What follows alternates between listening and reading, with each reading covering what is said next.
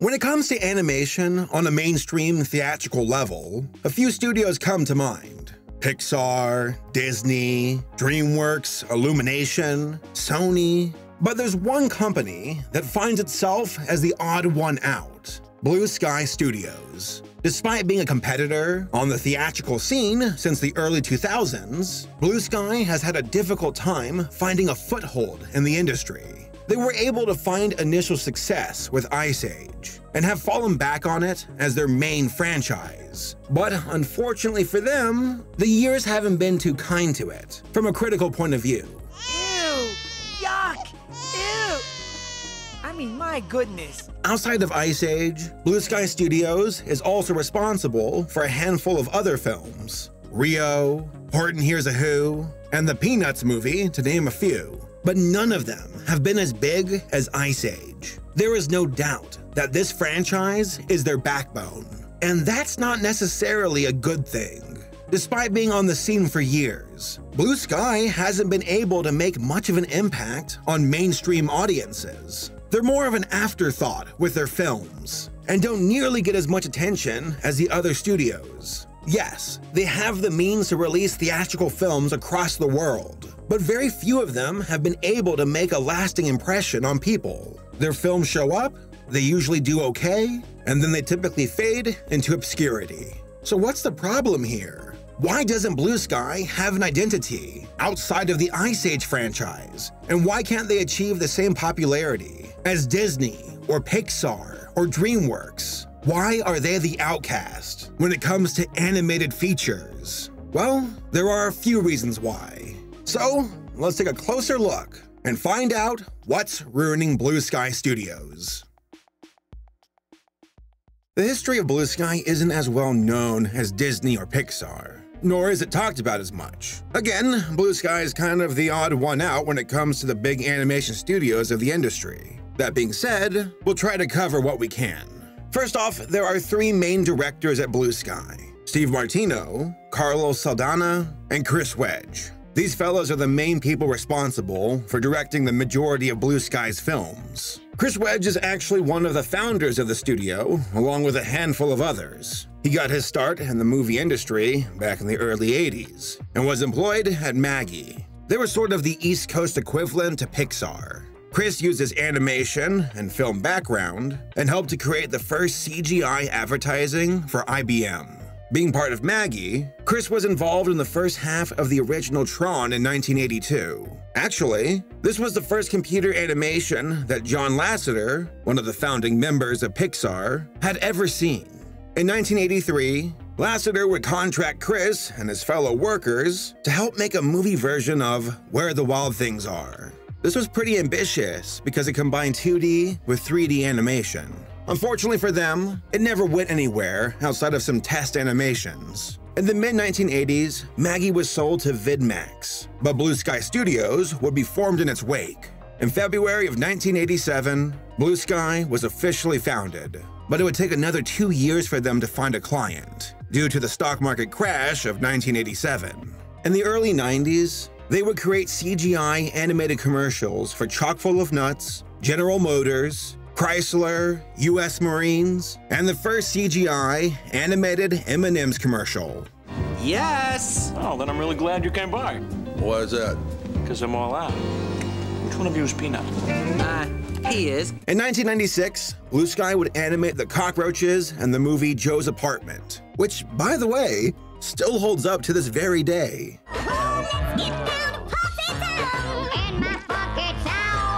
Throughout the 90s, they would do commercial work for more companies: Bell Atlantic, Ray Novak, Gillette, and Braun, to name a few. They also had a majority stake of them purchased by 20th Century Fox's VFX company called VIFX. There, they would work on visual effects for movies, such as Alien Resurrection, Mouse Hunt, Star Trek Insurrection, and Fight Club. During the 90s, Chris Wedge would be working on an animated short called Bunny to demonstrate the program's CGI studio. Having been a thesis director for Carlos Saldana, he showed him the storyboards, and Carlos helped a lot on Bunny. Soon after, he became an employee at Blue Sky. Bunny would eventually come out in 1998, and won the Oscar for Best Animated Short Film.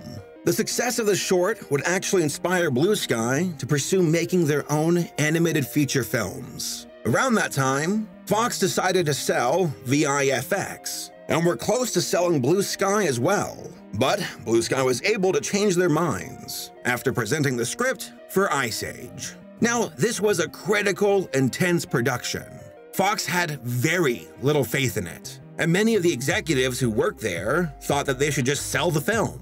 But Chris and his team had faith in their movie. Now, there is a rumor that Don Bluth was presented the script for Ice Age and was asked to direct it, but that he passed on the film.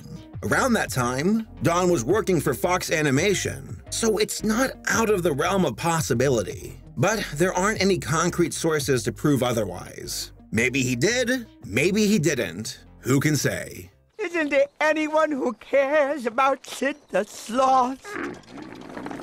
That being said, they did bring on some other writers to help with the movie. Some of those writers even had previous experience on The Simpsons. Again, Fox did not have faith in this film. Heck, they were going through their own issues with Fox Animation Studios. Ice Age launched production days after Fox Animation was shut down. So I can understand why they had little faith. Fortunately for Blue Sky and Fox, Ice Age was a commercial and critical hit. It even got an Oscar nomination for Best Animated Feature. And as we all know, it became a massive franchise and helped to officially establish Blue Sky as an animation studio. It should also be said that Blue Sky has been nominated for 2 other Best Animated Shorts, Gone Nutty and No Time for Nuts. In 2002, Chris Meledandri, who would later go on to run Illumination, but was working at Blue Sky at the time, said, "The success of Ice Age is something that gives us additional momentum. It's too early to say, but it's certainly something we'll explore." And whoa boy, did they explore it. But where are those good old-fashioned values on which we used to rely? Lucky there's a Family Guy, and he's coming up next. In 2003, Blue Sky signed a multi-year contract with Fox to produce more animated films, including an Ice Age sequel, which they started developing in 2002, despite not having a deal yet. By the way, I'll double back on the individual movies from Blue Sky later on in this video. Just know that Robots, the second movie made by Blue Sky, came out in 2005, and the Ice Age sequel came out in 2006. But in 2005, Blue Sky reached out to Audrey Geisel and tried to get the rights to Horton Hears a Who. Steve Martino, the director of Robots, and scene director Jimmy Hayward presented a model of Horton and some animation tests to Audrey, and she liked them. Thanks to that, Blue Sky sealed the deal. They were even given access to the Geisel archives, including original artwork and correspondence with Chuck Jones. In 2009, Ice Age: Dawn of the Dinosaurs was released and became the highest-grossing Blue Sky movie, making nearly $900 million at the box office. It was also the second highest-grossing animated movie ever at that time, though it's been bumped down since then.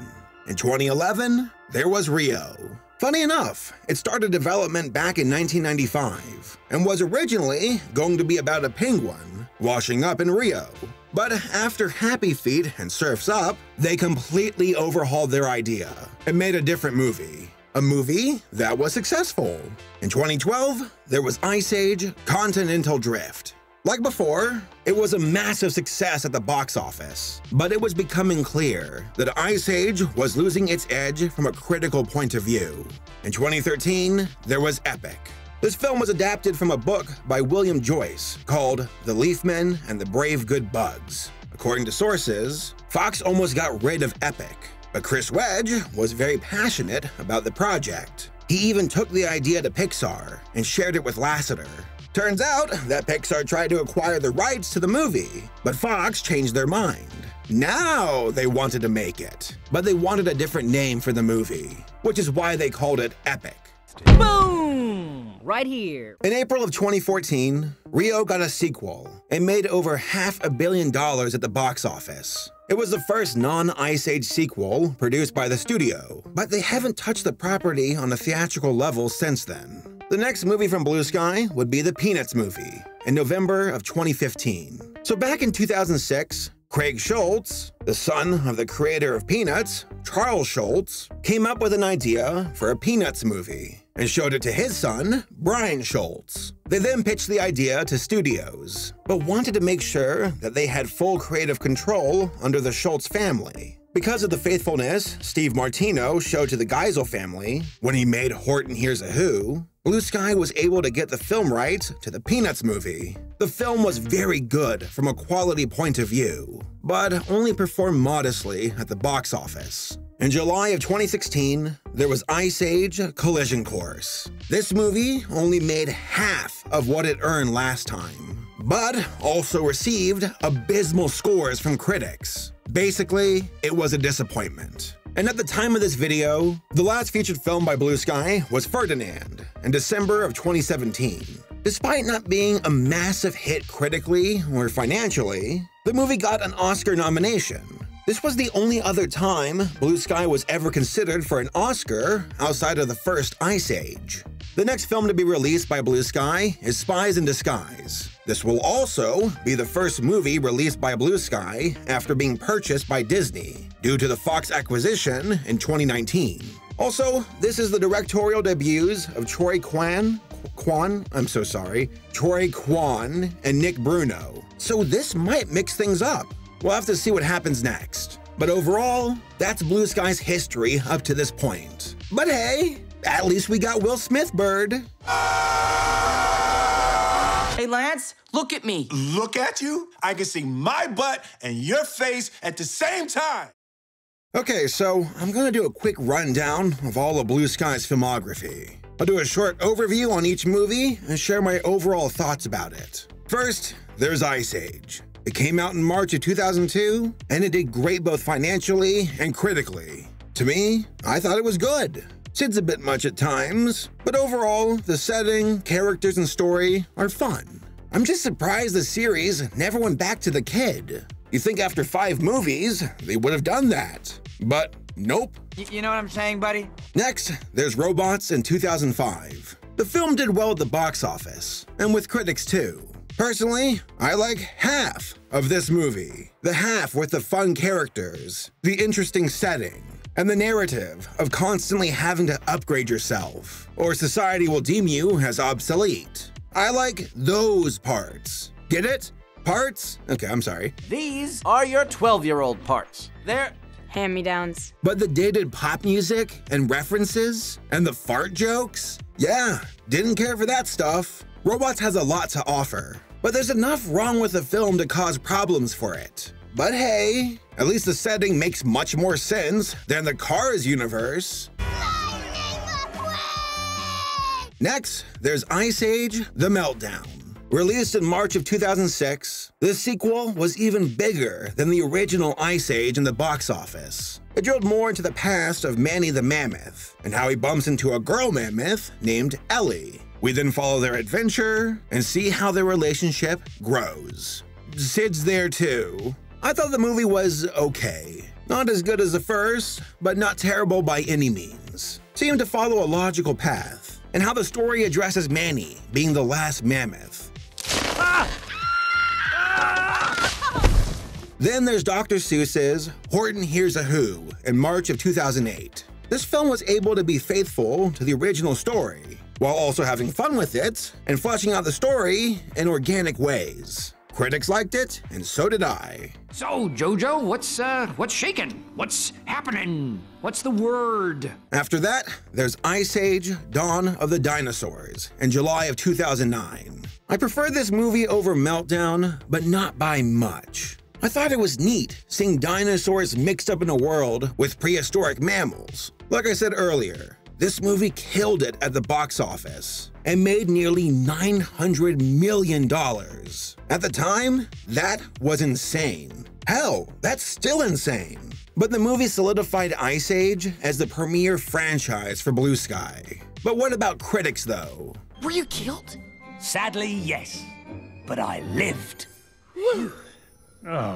Then there was Rio in April of 2011. I like this movie a lot. I really like it. I thought it had a lot of heart. It's about a macaw named Blue, and how he's the last of his breed. Through his misadventures, he runs into another macaw from his species and falls in love with her, and how they can save their species. Hey, wait a second. You've all done this before! This looks strangely familiar. Because we've been here before. Real talk though, this film was fun. It's very pretty, and it was refreshing to see a story take place in South America. We don't get that too often in animation. Also, it did well at the box office and with critics too. And apparently, the story was based on a real-life species of macaw. Oh no, that sucks. Speaking of extinction, that was a low blow. The next movie is Ice Age: Continental Drift, released in July of 2013. What happened here? Cause the story went off in a very weird direction. Pirates? Okay. Despite performing worse with critics, the film almost made as much money at the box office as before, making it clear to the world that Ice Age is a powerhouse franchise for Blue Sky and Fox. Oh, my whole familia. Then there was Epic in May of 2013. Like I said before, this movie was based on a book, though it did not use the book's title. I actually missed this movie when it came out, and only watched it recently. The setting was interesting, with fairy people, and how this one human girl gets caught up in their world. Actually, it reminds me a lot of Thumbelina. The film did okay critically and financially. Once more, that seems to be the calling card of Blue Sky Studios, outside of their Ice Age films, and Rio. Speaking of which, Rio 2. Released in April of 2014, this was the first non-Ice Age sequel released by Blue Sky, and it did great at the box office. Unfortunately, and I apologize for this, but I wasn't able to watch this movie in time before making this video. From what I can tell though, critics weren't too happy with it, as it did much worse in ratings compared to the first movie.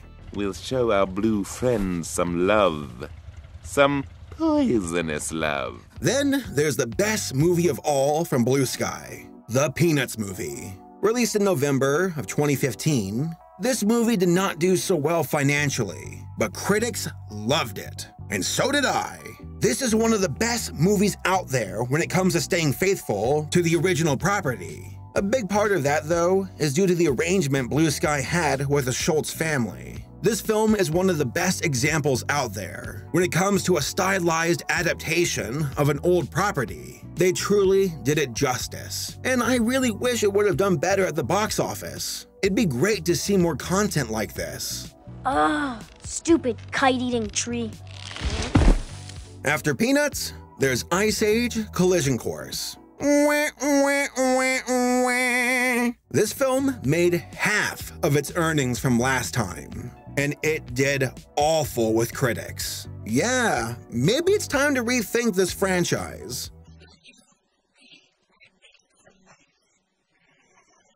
And finally, there's Ferdinand, in December of 2017.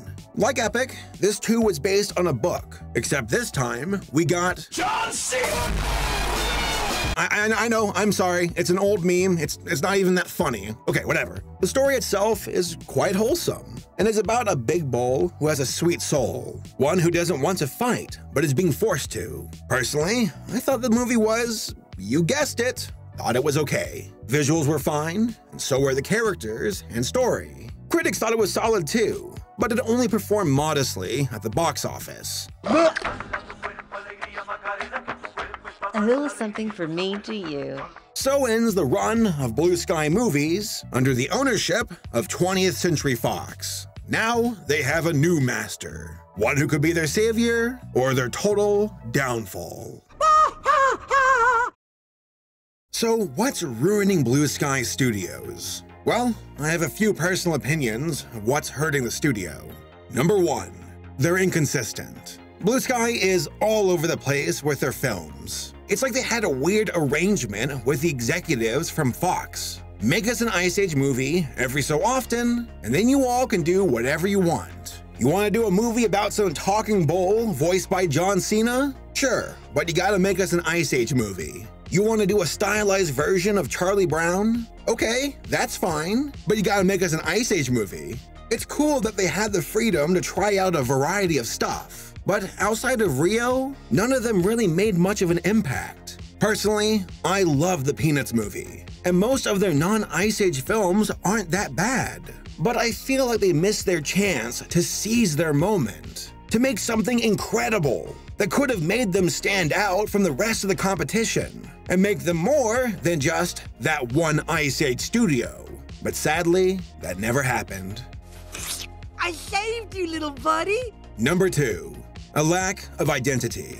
Like I said, many people know Blue Sky Studios for their Ice Age films, and that's really about it. The majority of their other films aren't that well known when it comes to most mainstream viewers. During Thanksgiving, I actually ran down the list of Blue Sky movies with my family, and the only movies they knew were Rio and Ice Age, and that was it. Everything else they couldn't remember, even though I recall watching some of those movies with them back in the day. I'll say it again, Blue Sky had multiple chances to make an impression on audiences with their studio. Everybody knows Disney for their classic films, Pixar for their original content and quality, DreamWorks for ogres and dragons and pandas. And even Illumination has notoriety with their talking dogs, singing animals, and their tidal waves of minions. But for Blue Sky, it's just Ice Age, and that's it. Outside of that, they really haven't made much of an impression on people, and it keeps forcing them to fall back on their bread and butter, which, mind you, isn't doing as well as it once was. If you weren't smart enough to plan ahead, then doom on you! Doom on you! Doom on you! Get away from me! And finally, number 3, a lack of leadership and vision. Once more, and this is just my personal opinion, so take that for what it's worth, but I believe that Blue Sky doesn't have the right people in charge there. They don't have visionary writers or directors who can take the helm and really do something amazing or make an impact on audiences. Pixar and DreamWorks and hell, even Illumination have people working on films that can at least make a lasting impression on their audiences. But for Blue Sky, it's just not there. It's only Ice Age, and once more, that's going downhill fast. And since Ice Age is starting to decline, Blue Sky doesn't really have much to fall back on. And that's due to a lack of people there who can't make things happen. Again, I loved the Peanuts movie. That was quality, but it wasn't what Blue Sky needed to put them back on the map. And the rest of their non-Ice Age films haven't done the trick either. At the end of the day, Blue Sky is an average studio with average leadership making average movies. And if they want to be successful, then that is not enough. Overall, Blue Sky is missing a certain something to make them outstanding. Ice Age makes a ton of money, but each sequel just gets worse from a critical point of view. Peanuts was a quality movie, but it did not do good enough at the box office. Now, I realize that the artists and animators who work at Blue Sky are very talented, but they need better direction and ideas to work with. And guess what? We might get that. In March of 2019, Disney bought Fox, and with that acquisition came Blue Sky as well. That's right, folks. Disney owns 3 animation studios. That is insane. More. Putting the Disney monopoly stuff to the side, I see this change as a good thing. When Pixar was bought by Disney, they were able to use the leadership at Pixar to help change the course for Disney Animation Studios. Change that has proven to be very positive and successful for the most part. And it looks like Disney is using the same approach with Blue Sky. Andrew Milstein of Disney Animation Studios and Jim Morris of Pixar will be taking supervising roles with Blue Sky, while leaving Robert Baird as the co-president of the company. It seems that Disney wants to lend their experience and ideas from their other studios over to Blue Sky and try to help them out. At the time of the release of this video, the newest Blue Sky movie is Spies in Disguise, and Disney actually gave it a decent release date, so it might perform well. Outside of that though, It remains to be seen what will happen with Blue Sky under Disney's command.